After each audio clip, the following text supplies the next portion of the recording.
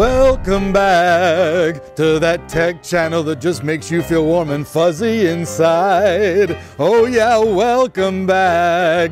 We're glad to see you here today and tonight. Hey, all right, so what's going on? Welcome back, Tech of Tomorrow. I'm Elric, your insane host of the day. Now, what's going on? Well, it has been released. That's right. At least it's speculated that released that the new NVIDIA GTX 880 is going to be out. Featuring an all-new GPU, it should perform even the old GK110. So with that said, though, let's jump in and let's talk a little bit these specs about this new card from the folks at NVIDIA.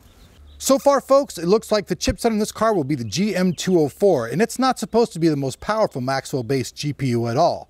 Judging by the way NVIDIA did this last time, this card's probably the entry level, and it's going to keep going up from there. So let's check it out. This thing's based off the 20 nanometer GM204 silicon, features 7.9 billion transistors, 3200 CUDA cores, 200 TMUs, 32 ROPs, 256-bit wide GDDR5 memory interface, 4 gigabytes of standard memory, 238 gigabytes of memory bandwidth, and the clock speeds are supposed to be at 900 megahertz core, 950 megahertz boost, and last but not least, the power requirements on this bad boy are supposed to be 230 watts. Now, this is really awesome news. I know people have been waiting for the 8 series for quite a while, and now we're seeing some leaked specs that could quite possibly be real. Now, our off-spot correspondent, Biff Baxter, had the following thing to say when he heard this from his offshore location. Say what? So there you have it. Let's keep going. More stories coming up. Great news for gamers from the people over at Logitech. That's right. They have a brand new mouse in their G series line, the new G502 Proteus core. Now this thing's supposed to be totally customizable for any type of user out there. Has all kinds of outstanding features, including one that's supposed to really stand out, which is this automated, customized thing. Whenever you change surfaces, it automatically detects the environment you're in, bringing you the ultimate gaming. Now, with that said, let's check out some of the other features about this mouse, which will be hitting the market at about 80 bucks later on this month. One of the big focuses in this mouse is customization fitting any gamer's preference. Along with the ability to adjust the mouse's weight using up to 5 3.5 gram weights, the Proteus core will also offer 11 customizable buttons for users to set up whatever macros they find useful, as well as the ability to set its DPI between 200 and 12,000. Another really cool feature is how this mouse is able to calibrate itself depending on the surface that you're using. So think about this. You change surfaces with your mouse, this thing will automatically recalibrate to give you the best performance on this mouse. So all right, folks, there you have it. The new G502 from the people at Logitech. Now, their theory on this is that when hype fails, science wins. Like I said, this thing's going to be out 80 bucks. If you guys want to see all the information and all this stuff, make sure you guys check out our article over on our website, which will be down below the like button in that description. Next up, something from Sony. Let's check it out. The A7S, folks, is pretty big news for Sony. Well, why? Because it's their first still camera that shoots at 4K, and it also does it in almost absolute darkness.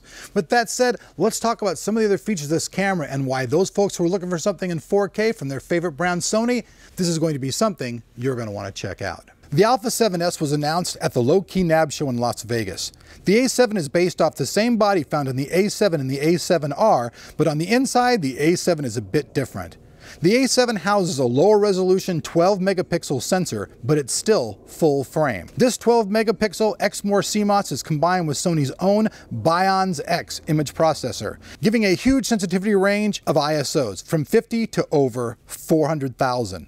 Now there is a slight little catch to this.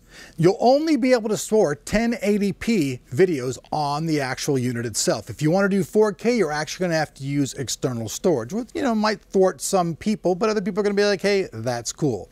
Like usual, for all the information on this, if you guys want to see pricing, availability, the whole story on it, pictures, all that stuff, we have that over on our website, www.techoftomorrow. So make sure you guys check that out. Down below that like button, which I know you guys are going to go mafia style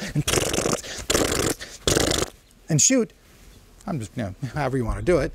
You know what I mean? All the information will be down there in the description. You can check all that stuff out. Also, by the time you guys are seeing this, we will have announced all the winners to our latest contest. They'll be announced on our Twitter, on our Google+, on our Facebook. Now, I know there's some people out there taking the attitude like this. Social media. But listen, guys, you're going to have to join up. It's 2015. We're trying to be reasonable here. We've given you multiple things. All right, 2014, whatever. 2015, I'm looking for the future, man. You know, but you know, we're in the future. That's what I'm trying to say. So you should be using some type of social media somewhere. We give you a choice of multiples. All the information how to join those things for us will be down below as well in the description. I'm Elric. I hope you guys did like this video. I hope you like the idea of all these new products. Me personally, I really can't wait for the camera. I'm really looking forward to the mouse, and I'm looking forward to that GTX 880. So this is 3 pieces of tech that I know I want to get my little hands on. See you guys later.